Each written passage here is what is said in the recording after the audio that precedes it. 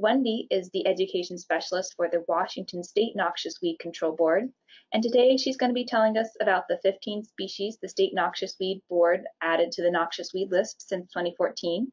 She's going to focus on identification, and she'll talk a little bit about where the plants have been found in Washington and some general management recommendations.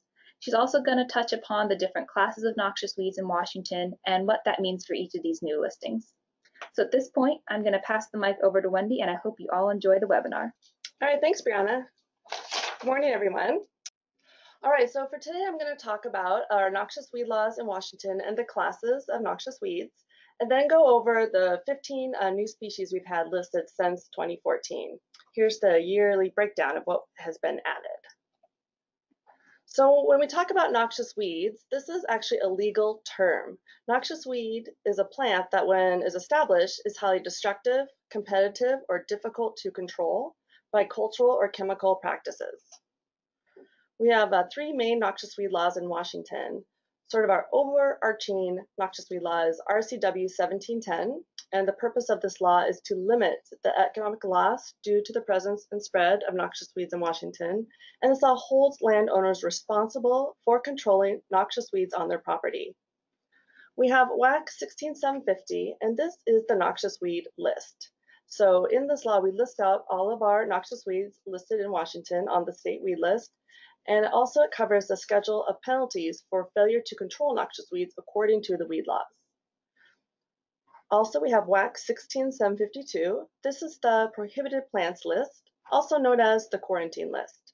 This is a list of plants whose sale, trade, purchase, movement is prohibited within the state of Washington. Now, this list is managed by the Washington State Department of Agriculture. We have many noxious weeds on the quarantine list, but not all of them. So I just want people to be aware that these are two separate lists. We have three classes of noxious weeds in Washington, and when I review our newly listed ones, I'll tell you which class each one is.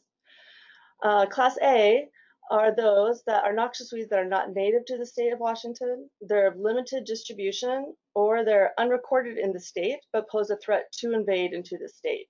And if they do invade, they do pose a serious threat to the state through their negative impacts. Eradication is required of all Class A noxious weeds. An example of this is kudzu. As you can see on your screen, kudzu is a vine most famous for invading in southeast U.S. This was found in Washington in 2002 down in the Clark County area, growing, and it was controlled and then added as a Class A noxious weed. These are our highest priority noxious weeds. These are really sort of the worst, and again, very limited distribution. And currently we have 36 species listed as Class A noxious weeds. Then we have Class B noxious weeds in Washington. Class B noxious weeds are those weeds that are not native to the state, and they may be common in some areas of the state, but are limited or do not occur in other areas, but pose a threat to invade into those areas.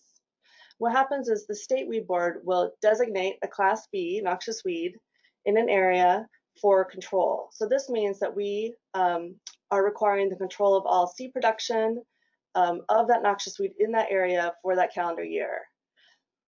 Currently, we have 66 species listed as Class B noxious weeds in Washington. An example of this is Scotch broom, sort of our classic example here, and I'll show you. We have this county level distribution map of Scotch broom in Washington. I'm going to show you a few of these maps as we go about our talk today. And what this is, what this shows are distribution categories of noxious weeds in each county that have been estimated to the best of everyone's knowledge. So the darker the color, the higher number of infested acres in that county. So in Western Washington for Scotch broom, it's quite dark green. So we have a lot of Scotch broom, unfortunately, in Western Washington. But in Eastern Washington, not so much, where they're pretty light. It's pretty light in color. So what we've done at the state is designate Scotch broom for control in all of Eastern Washington except for Klickitat County. So the goal here is to prevent the eastern part of the state from having such a high distribution as we see in Western Washington. So when a Class B noxious weed is designated by the State Weed Board for control, it will automatically go on a county noxious weed list. And we want to contain, control, and eventually we want to eradicate these plants. If it's not designated for control in a county, A county weed board could still have the ability to require control at the local level. But really the goal here is to prevent the spread of these non-designates to designated areas. And then we have Class C noxious weeds. This is sort of our catch-all category of all other noxious weeds. Commonly, these noxious weeds are already widespread in Washington. They may also be of special interest to the agricultural industry. Now, the State Noxious Weed Board does not require control of Class C noxious weeds, but some counties may select the plant for control at the local level. But if the plant is common, usually we'll see people just choosing to focus on technical advice, promoting education, recommending people control these Class C noxious weeds. So an example of this is Canada thistle. As you can see by the distribution map, it's quite common throughout Washington, unfortunately, but there are some areas in eastern Washington where control is required at the local level for agricultural reasons. And right now we have 51 species listed as Class C noxious weeds. So at the state weed list, you can think of it as sort of our master noxious weed list. From that, the counties adopt their noxious weed list, and they have all the Class A's on their noxious weed list, the Class B's that are designated by the state, Class B's and C's that are selected locally for control, and then other plants they want to promote education on. In order for a plant to be listed as a noxious weed, it has to go through a process that we conduct each year. Right now, we're in this first phase from January until the end of April. Anyone can submit a proposal for a plant to be listed as a noxious weed or for a change in the noxious weed list. So if you have a plant you would like to have considered as a noxious weed, you have until April 30th to submit proposals to us, and we have information on our website about how to do that. All right, I'm going to jump in now to our newish noxious weeds that were listed within the last 5 years. For 2014, we have 3 species that were added. So I'm going to jump into our noxious weed listing of lesser celandine, Ficaria verna. This is listed as a Class B noxious weed. It's an herbaceous perennial that's native to Europe, Asia, and North Africa. It grows from tuberous roots. During the talk today, I'm going to use a little cursor arrow. So you can see the arrow, I'm pointing out certain features of these plants. So in the lower right corner, we have these tuberous roots that are somewhat club-shaped. And the plants grow from that. We have leaves that grow up from the base and also some stem leaves on the plant. The leaf blade shape is kidney to heart-shaped. And we can have somewhat wavy margins as well as smooth margins. You'll also see sometimes some mottling on the leaf surface of the plant, and these plants are hairless. The flowers then occur single at the top of the stems, generally about 1 inch in diameter, and they flower early spring, about March to April. So the flowers have many petals, on average about 7 to 12. And they will have sepals here, about 3 to 4 under the petals, you can see in this photo. Once the flowers are pollinated, they form these globe-shaped heads called achenes. But essentially, each of these little bumps here have a seed in them. The plants can spread successfully by seed and also by structure. You can see on the right in this photo, called bulbils. So on the stems, there's these little cream-colored balls. They look like little osmocote fertilizing pellets that the plant produces that can fall off the stems and vegetatively grow into a new plant. Now for lesser celandine, one plant that can look similar when you're out looking around for noxious weeds is a native plant, the yellow marsh marigold, Caltha palestris. So a couple of key traits to help you distinguish between the two. One can be growth habit. The marsh marigold grows as a clump, whereas with the lesser celandine, as I'll show you a picture, it will grow as quite a dense ground cover. Also with the yellow marsh marigold, it does not produce those little bulbils on the stem that we saw, those little cream-colored balls. And then when we have flowers, we do not have any, looks like sepals on this plant. Actually, these look like petals, but they are sepals, but we don't have the sepals and petals like we do here in lesser celandine, where you can see the longer petals and these shorter sepals. Overall, the lesser celandine will also have more petals than the marsh marigold and blooms earlier. So just to give you a little taste here of its short life cycle. Lesser celandine generally comes up early in the spring and February. Here it is forming a dense ground cover up in Whatcom County. Here it is in April. It's in full bloom. And then come July, the plant has finished blooming, going to seed, and has died back down to the ground. And I just want you to note that this is a very short time period that the plant is completing its life cycle. And also there's really no other understory plants in this area. The lesser celandine has really crowded everything else out. So these plants like to grow in moist shaded woodlands, wetlands, stream banks, along waterways, but as well as in ornamental areas like in lawns here. It spreads very readily into lawns. In Washington, we found this mostly so far in western Washington, escaping, a little bit in eastern Washington as well.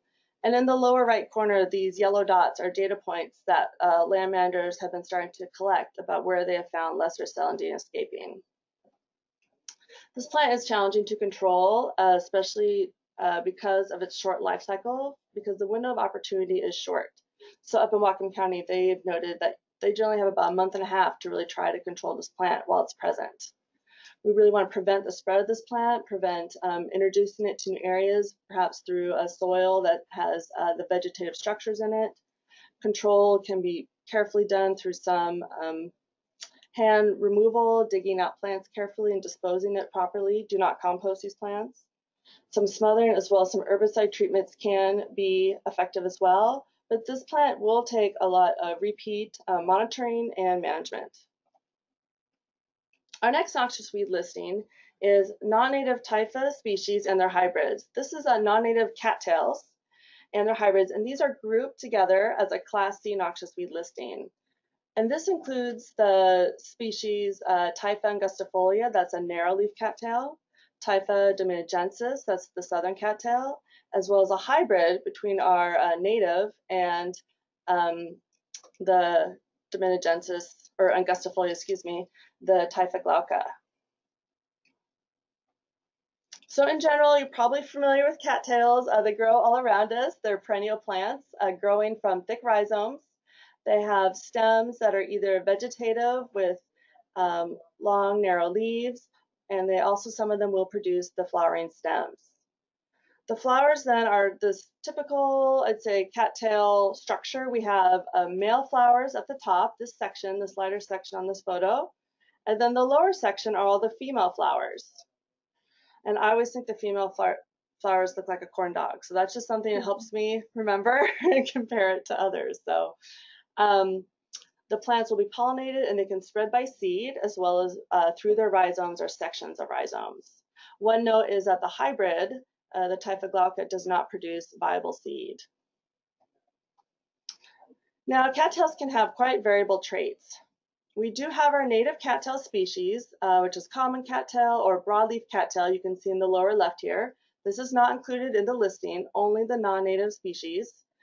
For the native cattail, it does have broad, flat leaves. In the lower right here, this is a picture of its leaf blade. The width can vary some.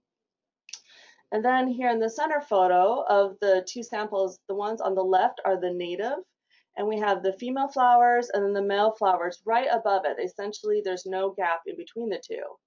Now, on our non-native species and hybrids, we will commonly see a gap between the female flowers and the male flowers.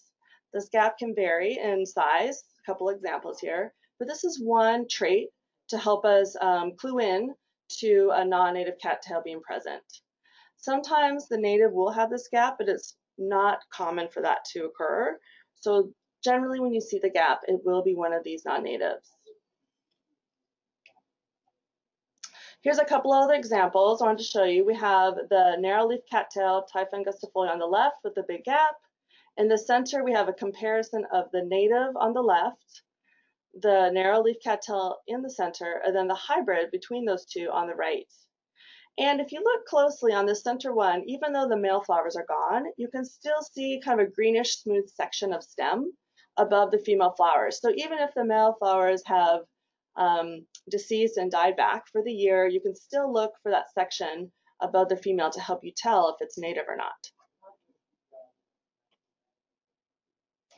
Cattails grow in wet, saturated soils and marshes, generally wet areas, lake shores, pond margins, wetlands, ditches, bogs. So all sorts of wet areas, it likes damp, wet soils. What we're finding with these non-native species and hybrid, it is displacing native species as well as the native cattails. They're able to also grow into deeper waters in areas with higher salinity. So they're really taking over a larger area. They're also able to, of course, hybridize with our native cattail. So far, we see a limited distribution of these non-native species and the hybrids in Washington.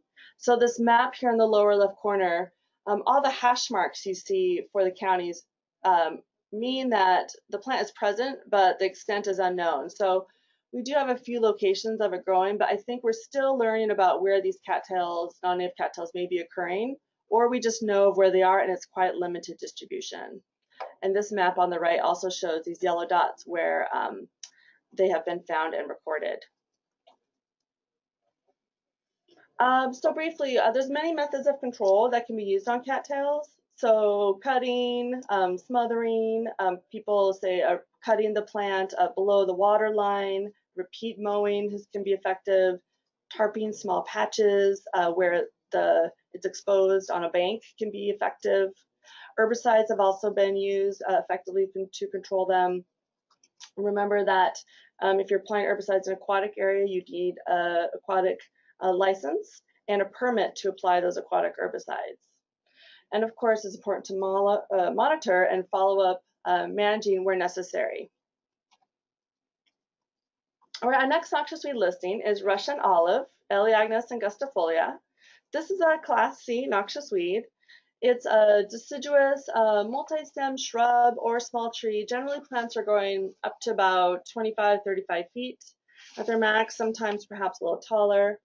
It can have a deep rooting system and is able to fix nitrogen. The older trunks or bark on the plant has a shredding brown look to it. And then the younger stems are more of a smooth brown. And on the lower right here, you can see those younger twigs, and they will be covered somewhat in these little silvery scales, so can have a silvery sheen to it. And then also, as you can see at this lower right picture, is we have these thorns. So sporadically throughout the plant, we can have these very painful thorns that occur. The leaves are arranged alternate to each other on the stem. They're narrow up to about 3 inches or so long, with smooth margins, so smooth edges, and they're covered on the top and bottom by these little silvery scales. So this gives it definitely a nice silvery color to it. It also is helpful for identification. The plants then produce fragrant yellow flowers, either one to many in a cluster, that come out of where the leaves attach to the plant. The flowers are actually 4 sepals that are fused at the base, and then they're sort of splayed open here at the tip, and they're yellow inside. We don't have any true petals here, and it has 4 stamens. So the plants are pollinated, and then they develop these little olive-like looking fruits, hence the name Russian olive. And they're also covered in these little silvery scales, so it gives it a silvery appearance when they're fresh. They will then age to more of a tan brown color, and especially you'll see that in the winter months if they're still occurring on the plant. Each of the fruits has 1 seed in them, and they're eaten by birds and some wildlife and spread to new locations. So Russian olive spreads along waterways. It's a well-known non-native invasive plant as it's really established along all of our major rivers in the interior western United States. And we see that also in Washington, occurring along our rivers, as well as irrigation waterways, right-of-ways, floodplains, lakes, areas it does like some wet soil. You can see in this map in the upper right corner, where definitely we're seeing it more in eastern Washington, a little bit in western Washington where plants have escaped from some ornamental plantings. General Russian olive can outcompete native plants, especially these native riparian communities and species like willows, which are very important. And their seeds can germinate in sun, but as well as in the shade. And they're providing an advantage to themselves in that some of these native species, like native willows, prefer to germinate and will only germinate in open conditions. So it's creating an environment for itself to establish and spread. So just a note in controlling the plants, watch out for thorns. It can be quite painful, so you want to protect yourself with thick clothing. Seedlings can be dug out as well as small plants. Cutting alone, just cutting back the plants will not kill it. They will stump sprout or sprout some from the roots. So sometimes cutting and then applying an herbicide can be an effective treatment that's used. So as well as basal bark treatments or foliar treatments are used to control Russian olive. All right, so for the next year, we have 4 species that were listed as noxious weeds, 3 of these big grasses. So first I'll start with Ravenna grass, Saccharum ravennae. This was listed this year as 2015 as a Class A noxious weed. And then just to note, in 2017, we did reclassify it as a Class B noxious weed. So this plant is also known as hardy pampas grass, and if you're familiar with pampas grass, which I'm going to talk about next, you might be able to see why just by the general look of it, its appearance. This plant's native to Asia, Europe, North Africa. It's very tall, upright growth, and an ornamental plant that forms this large clump or tussock of leaves at the base. And this tussock that grows is up to about 4 feet tall or so, and then it has stems that extend up to around 13 feet with plumes at the top. So the leaves are about 3 to 4 feet long on that lower tussock and 1/2 to 1 inch wide. It can have this white midvein, and then what's notable for identification is at the leaf sheath here, as well as on the upper surface of the base of the leaf, we have these dense, tawny, creamy hairs. This is a very helpful identification trait for Ravenna grass. Beside that, then, we have the flowering stems later in the season will sometimes get this reddish color on them. You see in the lower left picture. And then at the top of the flowering stems, we have these plumes of flowers, which are can be quite silvery and shimmery, and then they produce a viable seed. And the stalks will remain through the winter on the plants. So Ravenna grass has been found to be spreading from ornamental plantings. This is an ornamental plant that's been fairly popular in eastern Washington in landscape settings. From that, they're finding a lot of seeds that are blowing, sprayed on the wind, water through people into new areas and establishing. In this map here, you can see we have kind of in the central part of the state, as well as some eastern counties, noted populations. So for control, actually the most common recommendation people use is digging up plants. So this is a bunch grass. If you can get in and dig down and dig the plants out, you can have fairly successful control. You want to monitor for resprouts, but generally digging out the plant will control the plant that first time. If you can't dig out the plant, we recommend cutting back the plumes so as to not allow seeds to form. Spot treatments have also been used of herbicide, using, for example, glyphosate alone or mixed with imazapyr have shown some good results. And then with these, and I would say with all of our noxious weeds we're talking about removing, think about replacing the area, replanting the area with native plants or non-native but non-invasive plants to provide competition. All right, next we have pampas grass, Cordaderia celoana, and jubata grass, Cordaderia jubata. So these were each listed as Class C noxious weeds, but I'm going to talk about them together as they're quite similar looking. These are large, densely tufted perennial grasses. So again, we're looking at a large grass that's forming these tussocks, these clumps of all these leaves that are coming out from the base. They have long basal leaves, length varying between like 3 and 6 feet. And these have very sharply serrated margins. So if you reach into this plant and pull your hand back, you could definitely get scratched. I've been there, it's happened, and can draw some blood. So it's something you want to be careful around if you're working with these plants. The plants then produce these flowering stems with these showy plumes at the top. So for each species, they have a little bit different flower structure. For the pampas grass, the plants are functionally dioecious, so meaning that we have male and female flowers on separate plants. And generally, in the horticulture trade, the female flowered plants were the ones sold. But in some recent years, plants were grown by seed at the nurseries, and they weren't sure. They accidentally also induced some male plants. So that's how we have male and female plants that can occur out in landscapes. For the Jubata grass, these are all female flowers, and then they're actually able asexually to produce seeds in that inflorescence. So both species can spread by seed, and both can produce hundreds of thousands of seeds per plant. So just a quick, there are some traits you can look at the two together at the mature plants to tell them apart.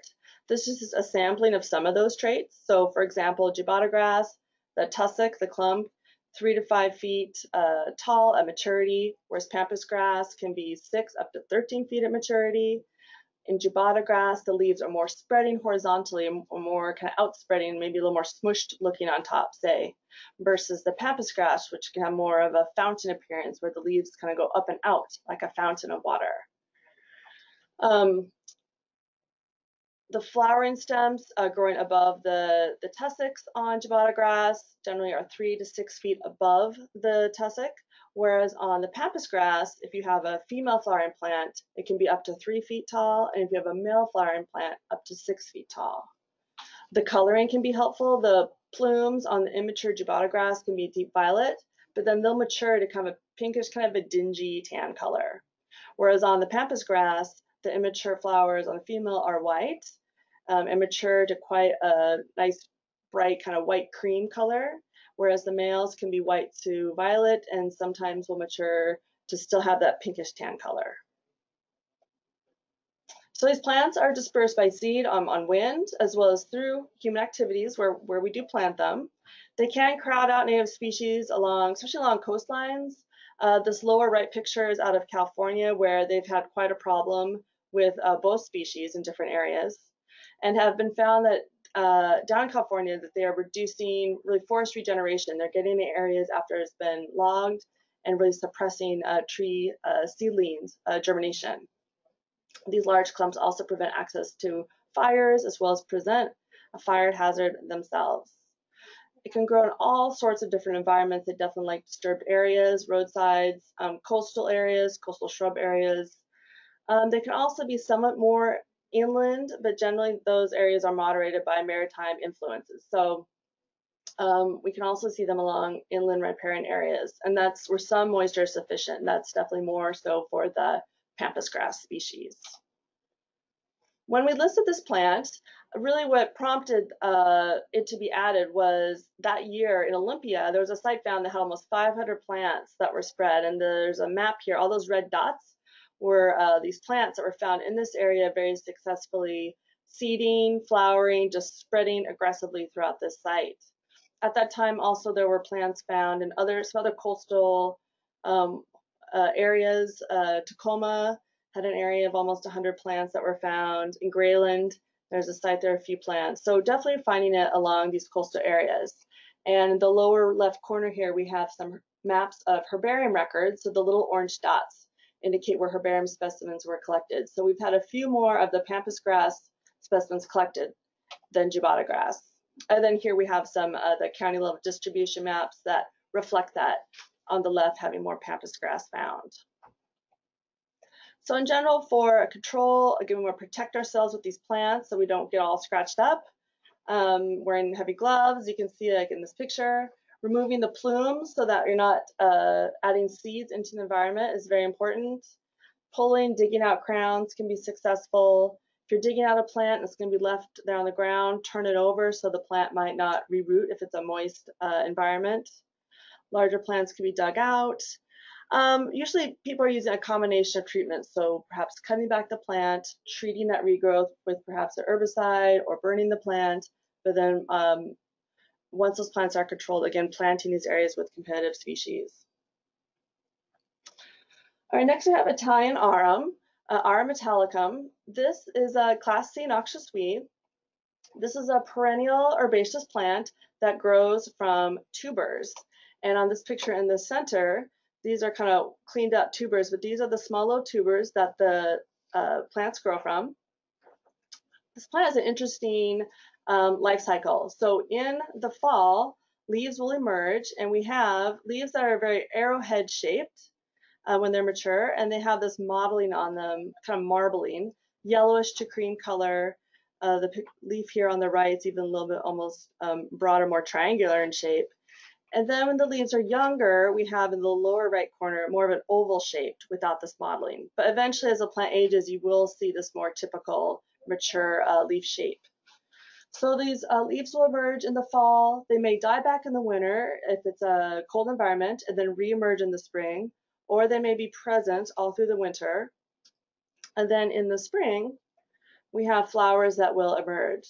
So the flowers have this structure called spathe and spadex, and essentially what this looks like is almost like a big sort of petal-like structure that wraps around this almost like finger-like structure, which has the male and female flowers on it.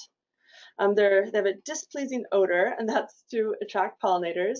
And once the female flowers are pollinated, they form these orangish red berries. And these berries then contain generally 1 to 4 seeds. Birds do like to eat these berries and spread the seeds around. And when the plant's in fruit, generally the leaves will die back down in the summer. So you will have this case where you just have these stems with the berries on them without leaves around. So plants reproduce by seeds, but I would say even more notably, they spread by their tubers. So tubers in the soil can divide and essentially form daughter tubers, we call them, which very easily then are spread to new locations in soil and really expand the population quickly. So along with that, though, birds can, of course, as I mentioned, disperse the seeds, and they could be dispersed along water.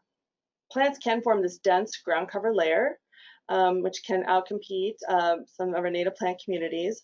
This picture on the upper right is an infestation out in San Juan Islands. They've had a lot of trouble with it spreading aggressively out there. The plants do have toxic properties, so do not ingest this plant. It can make you sick. You may need medical treatment.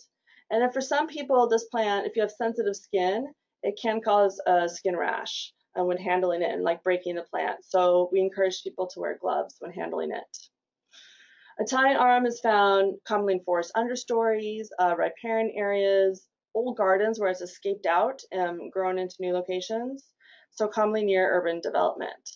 And you'll see on the map here in the lower right corner, this has so far been found mostly in Western Washington, but a few Eastern Washington locations as well. And I think where we're seeing it, for example, like in Columbia County, people are seeing it spread from ornamentally planted areas. So Italian arum is difficult to control. This is a really challenging plant once it is established on a site. Again, we recommend wearing gloves. You can dig out small infestations carefully, I would say, like really follow maybe a leaf down, try to dig that tuber out, collect any little daughter tubers that are around. And you're going to bag up and trash that material. Do not put it in home compost. That's not necessarily going to kill those plant parts. There has been some work with smothering it. So in the upper right corner, this is out of San Juan, where they try to do some covering with black plastic. But as you can see, you must be careful and watch and maintain your cover so you don't get any holes in it, because the plant will then come right back. But smothering it can be something successful, but would take a number of years. Herbicide trials, we've had some preliminary work has been done that has done some top kill of the foliage, but actually this picture of tubers is from that study. The tubers looked just fine at the end of the study. So the recommendation is if you are using an herbicide, you could try mixing some different products just to see if we can attack it from some different modes of action. All right, moving on, 2016. We have English hawthorn was listed as a noxious weed, also known as common hawthorn or one-seeded hawthorn. This is a class C noxious weed that is native to parts of Europe, Asia, North Africa. It's a deciduous tree to a large shrub, typically has many stems. The small branches or twigs that come off the main stems generally are spine-tipped, as you can see. So this plant, again, is another one to be careful when you're working around. The leaves are deciduous and they're alternate on the stems, and commonly you may see them clustered in short shoots, which is what we're seeing in this lower picture. They're kind of clustered together. They can have beyond petioles, and which are little leaf stems, and then the leaf blade is up to about 2.5 inches in size. And what's notable here is they're overall broader at the base and more narrow towards the tip, and they have 3 to 7 deep lobes. So these deep lobes here are very distinguishing for this plant. This picture in the lower right corner shows it here where it's divided into the 3 lobes. And then towards the tip, we have some toothing as well on these lobes. The flowers then are in these dense flat top clusters, 10 to 20 flowers per cluster. These are white, which can kind of age sometimes to a pink color, with 5 petals and many stamens. And the stamens, as you can see on this picture on the right, when just opening, the pollen can have this kind of violet purplish color. It's quite pretty. And then they will have one style here coming out of the center of the flower. The flowers then form these fruits, which are palms technically. And here we have the immature fruits on the upper left. And you can see it does have persistent dried sepals on the bottom of the fruit. And they mature to a bright red color, up to almost a 1/2 inch long in size. And they have 1 nutlet generally per fruit. Every once in a while there's 2, but generally 1. And that relates as well to its scientific name, monogyna, which is 1-seeded. I did want to point out we have our native black hawthorn as a comparison, also called Douglas hawthorn, Crataegus douglasii. This is also a deciduous tree. And just to look at some differences here, one would be the leaves. These here are weakly lobed, so you do have some toothing on these leaves as well, but not the deep 3 to 7 lobes that we see on the English hawthorn. We also have white flowers with 5 petals, only 10 stamens here, and we have 5 styles coming out of the center, which then form fruits that mature to a deep red to blackish color.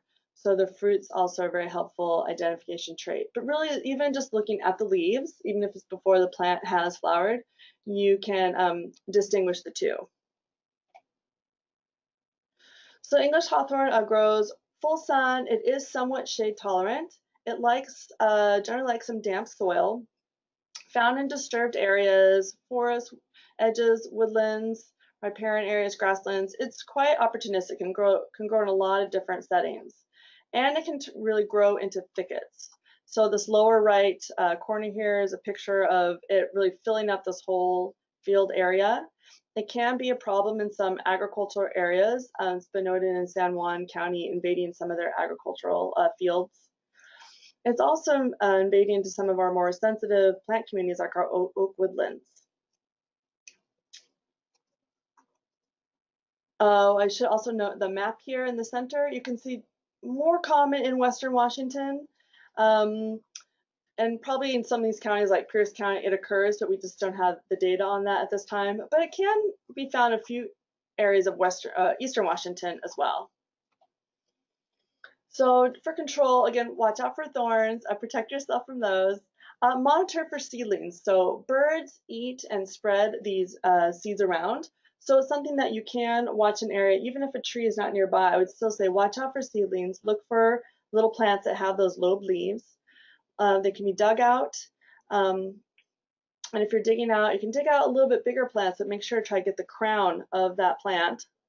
Cutting alone generally won't kill the plant. You'll just get stump sprouts. But you can cut back the plant and then treat it with an herbicide.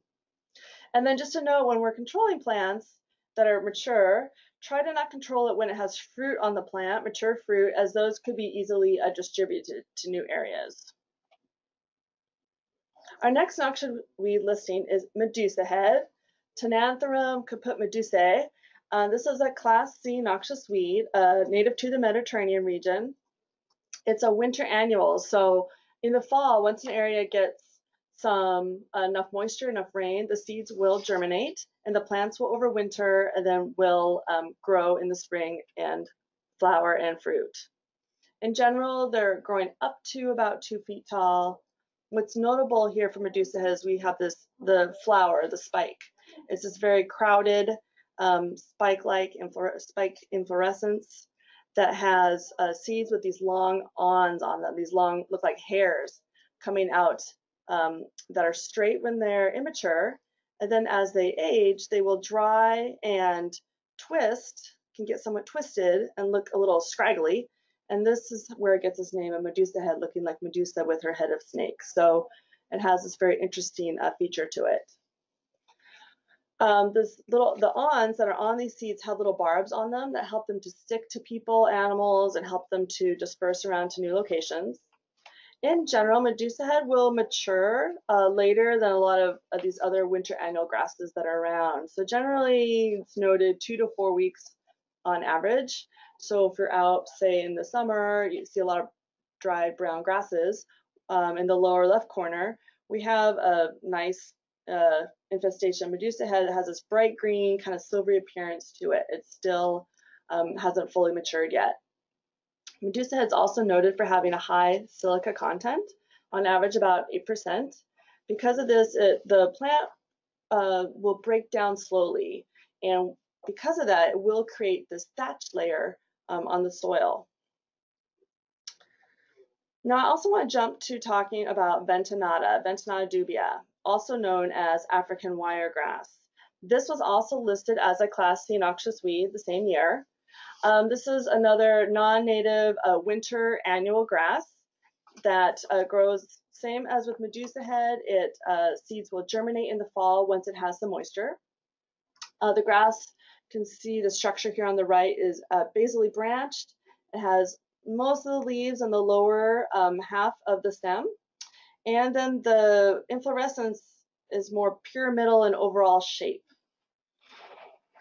When it's mature, we can look at the leaves and the leaf ligule. That's this little structure here on this lower left picture. It's a little kind of scraggly piece that comes up when you pull the leaf back from the stem. The node will also turn this sort of purplish color. And then also when you pull the leaf back, the sheath of the leaf wraps around the stem and will just gently pull back. It won't tear. Some grasses that is fused, so if you pulled this leaf back, there would be a tearing here along this part of the stem. But here, these are open sheaths, we call them, and you can pull that back and it won't tear. It just opens. The spikelets then generally 3 per little group, and one of them will commonly have this bent on that is somewhat twisted, and this is also a helpful identification trait. Ventonata also contains silica like Medusa head, in overall less, but it can still create a thatch layer. So for both of these invasive grasses, they are weeds of agricultural systems, pastures, rangelands. They're also invading native communities like native sagebrush communities, shrub communities, and outcompeting native plants, including as well as forage species. For the most part, Medusa head and Ventonata are not palatable to wildlife or livestock because of that silica content. There is a very, very small window of opportunity of grazing when the plants are quite young, but it's very limited. Generally, it's tough if someone's going to actually rely on that for forage to time that correctly. These plants then with the thatch can create fuels that are flammable and can help to change fire cycles of a system, really fueling more frequent fires that the native plants of the area aren't adapted to. So with the fires that we've had recently in Washington, there has been a noted increase in some of these grasses, especially Ventonata. So talking with some people down in Klickitat County, they said the fires in the gorge recently that they're really seeing an increase in spread of Ventonata in that area. We have the 2 distribution maps of the species, Medusa head at the top and then Ventonata below. These grasses do occur a lot of the same environments, though Ventonata can grow in somewhat more moist conditions. So we are seeing it some in Western Washington. You see a few counties here, King and Lewis, Skamania, noted with having some plants. So for control, one thing to think about if you have this is to try to target removing or breaking out that thatch layer that has formed in the area. And that is because we want to allow an environment where the native plants or other forage plants can establish and grow that are suppressed by that thatch. And also that can improve the efficacy if you're applying the soil with soil applied herbicides. And I would just also note about those thatch layers, really the medusa head is adapted for the seeds to germinate and go through that thatch, whereas our native species are not. So again, maybe some targeted early grazing could be possible in some cases. We want to establish competitive, desirable plants to really compete with these invaders. And then where we're having large invasions of these species, really herbicide treatments is what we're looking at to be successful. All right, we're jumping up now to 2018. We had 5 new noxious weeds listed for 2018, so it was a busy year. I'm going to cover first these 2 impatient species, the small flower jewelweed and the spotted jewelweed.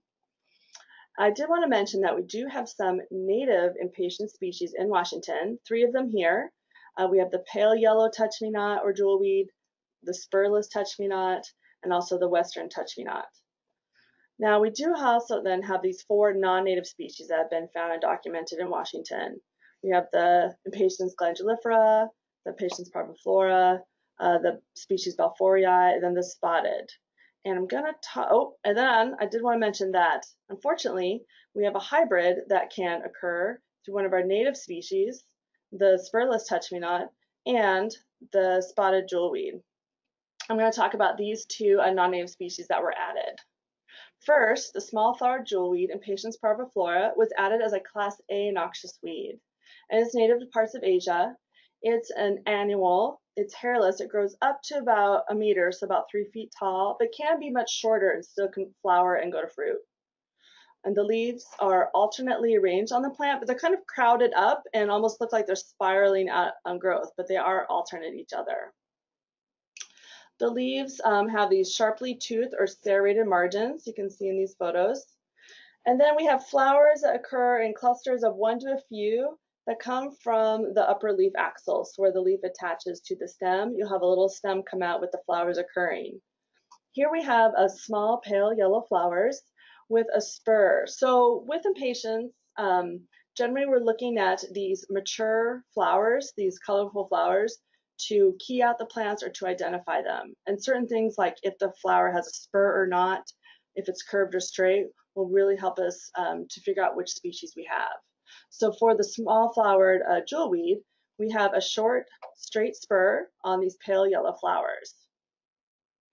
And I should note that some of these flower buds that will occur on these plants won't open, and the plant is able to self-fertilize and create seeds from those. The flowers then form into these capsules. They're about up to an inch long, and they elastically dehisce. So essentially, when they're mature and we touch them, they can spring open and expel 1 to 5 seeds. So that's when the common name touch-me-not comes from. For if you touch it, it will send seeds out a short distance. Plants spread by seed. This again is an annual, producing 200 to up to 1,000 or 2,000 per plant. This plant is a noted invader in Europe. So this lower picture is actually taken from Europe, really forming dense layers in forested understories, dominating the herbaceous layer. In our area, this is quite rare. So far we have found just 2 locations in Washington. There's been 1 found in the Portland area, a little bit in Vancouver, Canada, but those are older specimens. So the 2 sites were found in King County that we know of, growing in part shade to shaded environments, dry to moist soils, but I would say where it's been found so far in King County, the soils are quite dry and like shaded areas. Control hand pulling, these are pretty easy to hand pull. They have just small fibrous roots, and herbicide treatments can work as well with some larger infestations. Then we have the spotted jewelweed, Impatiens capensis, also called spotted touch-me-not. This one was listed as a Class C noxious weed.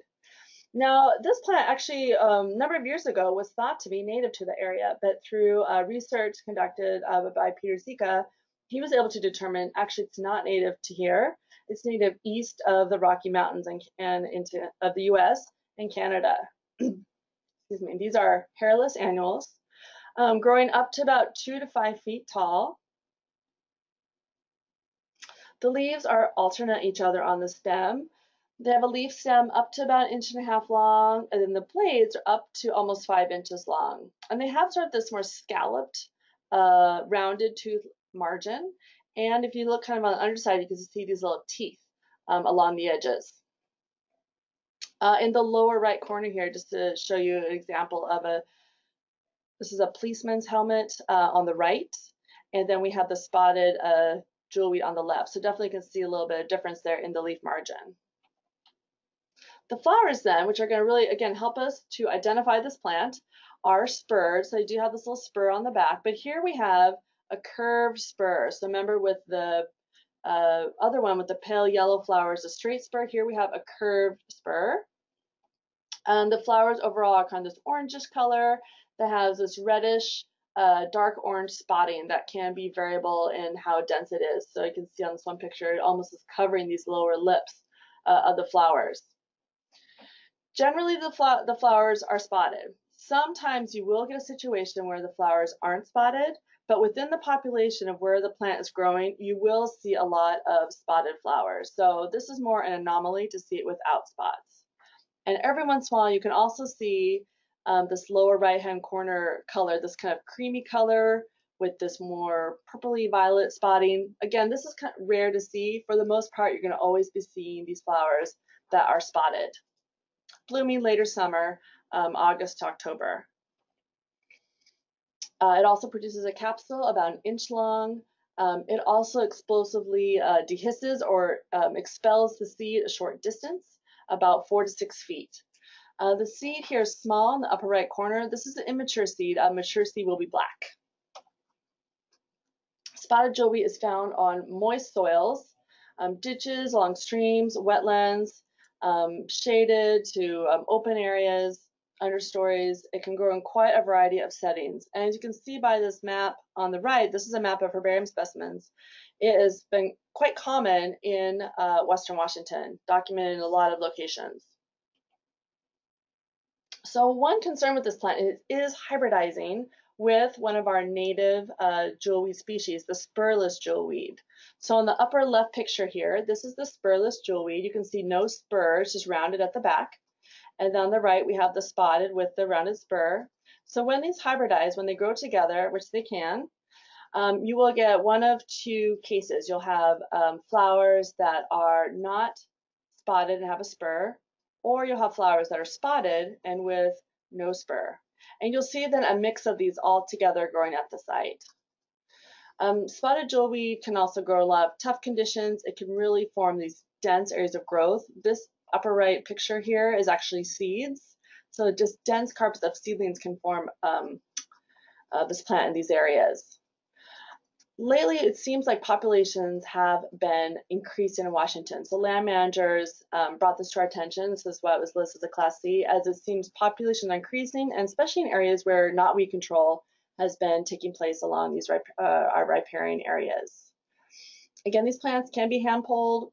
These are plants with very fibrous, shallow roots, and also herbicide could be used in some cases. Again, if we're applying herbicide in aquatic settings, though, we need a aquatic license as well as a permit.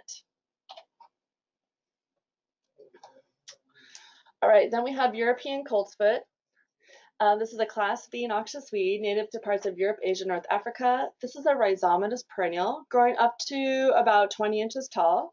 The flowering stems emerge first in the spring on these short stems with these small little simple leaves. They are yellow. This is in the aster family, so we have a compound flower head of disc and ray flowers. It looks kind of like a yellow daisy flower.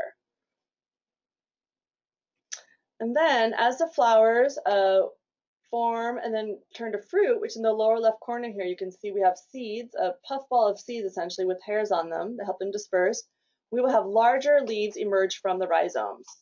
So we have these larger leaves that are somewhat hairy on top, but can be densely hairy on the bottom, somewhat heart-shaped to rounded with a variable leaf margin.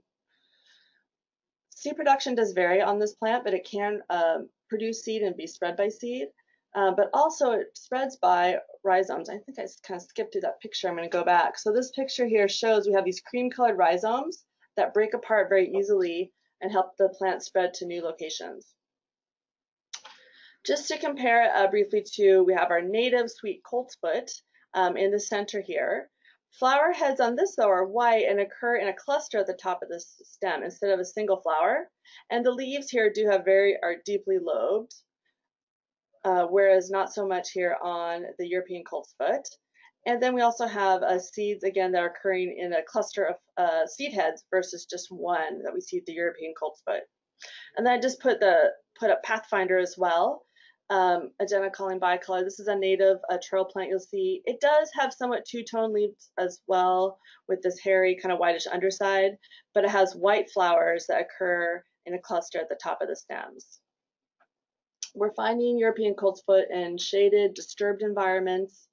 It can also be dispersed in agricultural settings and along waterways.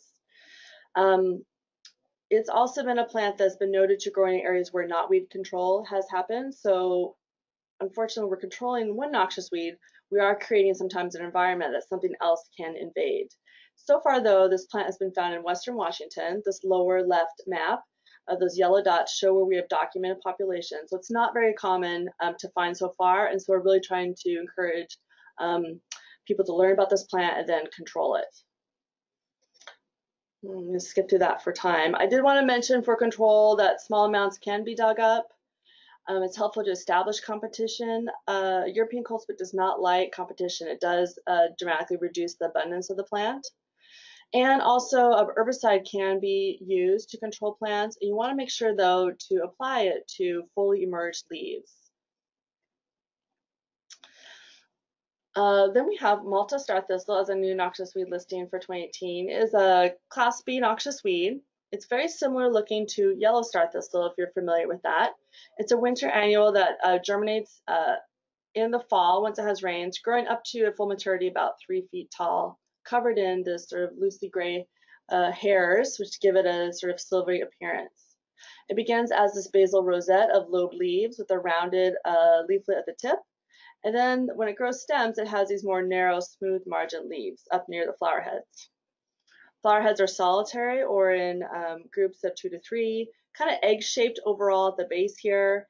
And we can have some cobwebby hairs. And what's most notable are these spines that come out that commonly have this brownish, purplish color at the base. This is a yellow star thistle to the right of this on this lower left picture, and it generally has longer spines up to about 1 inch. We have about 1/2 inch spines on the Malta star thistle. In Washington, so far, we've had herbarium records, but they're all quite historical, from mainly before 1939. But we did have a recent sighting of the plant out on Cypress Island in Skagit County. It was this is a picture of that area where it was found, this lower right picture, and the plants were controlled. So at this time, we aren't aware of any populations occurring in Washington. It does prefer open areas, disturbed areas, agricultural settings, and roadsides. So it can grow a lot of similar areas that also potentially you could find yellow star thistle. It's quick spreading by seed, and we do have concern. It's thought it could cause chewing disease, which is a disease yellow star thistle can cause if consumed by horses, but that hasn't been experimentally proven yet, but there is concern about that. Control methods, so they are similar to yellow star thistle if you have large populations. Really, we want to prevent. We want to prevent these plants from establishing, able to go to seed and spread. The site out at the Skagit County on Cypress Island was hand-pulled. This is a picture of that happening, was bagged and taken away. And then for yellow star, there are a number of herbicides that could be used. And then my very last one just to mention is Eurasian water milfoil hybrid as a Class C noxious weed. This is our one aquatic for today. So this is actually a hybrid species between Eurasian water milfoil, which is a Class B noxious weed, and our native northern water milfoil. So in the lower left picture, you can see these two. Here's the native, the top. These two you can tell apart generally looking at morphological traits. But when these hybridize, and here's a picture of the hybrid in the center, we really can't rely on the structures alone to tell them apart, unfortunately. So it's producing many of these hybrid Eurasian wild milfoil strains where it's been found. And we really need genetic analysis to differentiate this plant from the parent species. So where it has been documented so far is this map here in Washington. All these green dots have had plants found. Generally, these plants are found when people are controlling Eurasian water milfoil, and for some reason the control has stopped being successful. So some of the hybrid strains of this Eurasian water milfoil hybrid are even more aggressive and can be difficult to control with the traditional herbicide used for Eurasian water milfoil. So if you have questions about this, we encourage you can contact me and I'll put you in touch with the Washington State Department of Ecology. They've been doing some testing and some genetic studies on that. So just remember to keep an eye out for noxious weeds, ask for help in identifying unknown plants, and please remember to clean shoes, vehicles, equipment to help spreading noxious weeds to new locations. So thank you. All right, thank you so much, Wendy, for that great presentation. We are at time, but Wendy's agreed to give us a little bit more of her time to answer a couple questions. We have a couple earlier questions. What herbicides work well on English hawthorn? For English hawthorn, I know that they've been using like glyphosate to do those cut stem treatments, as well as triclopyr is something they were also using. I think those have been the most common too. And I would just note with herbicide recommendations, we generally steer people to the Pacific Northwest Weed Management Handbook. That's an online resource that details herbicides that you can use on our noxious weeds and gives you rates and different remarks. So just as a general good source to check on. Okay. So here's another good one. If we're disposing of noxious plant materials like the bulblets of Aura metallicum, is it sufficient to just put them in a trash bag? Won't they just multiply later at the landfill location? Generally with plants that are bagged and taken to like a transfer station / landfill, they will be buried deep within trash piles and soil. So that is not something that has ever happened that we're aware of, that generally that amount of time in that environment will kill the plant. Okay. And I would just, as a note, for if you have any noxious weeds disposal questions, like can I put these plant pieces in my city yard waste or not? We generally steer people to their county noxious weed boards because they know what their local transfer stations will accept. Okay. And I would want to add that a few county weed boards are also able to give you vouchers so that you may not even have to pay for that disposal fee. Oh, that's great. So this might be another one you steer toward your county weed board. How can I find out which state Class D weeds are designated for control in my area?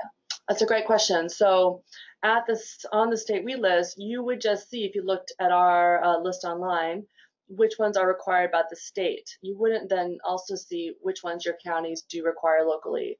So what you can do is go to your county noxious weed board, and generally all of them have a website and will post their weed list online.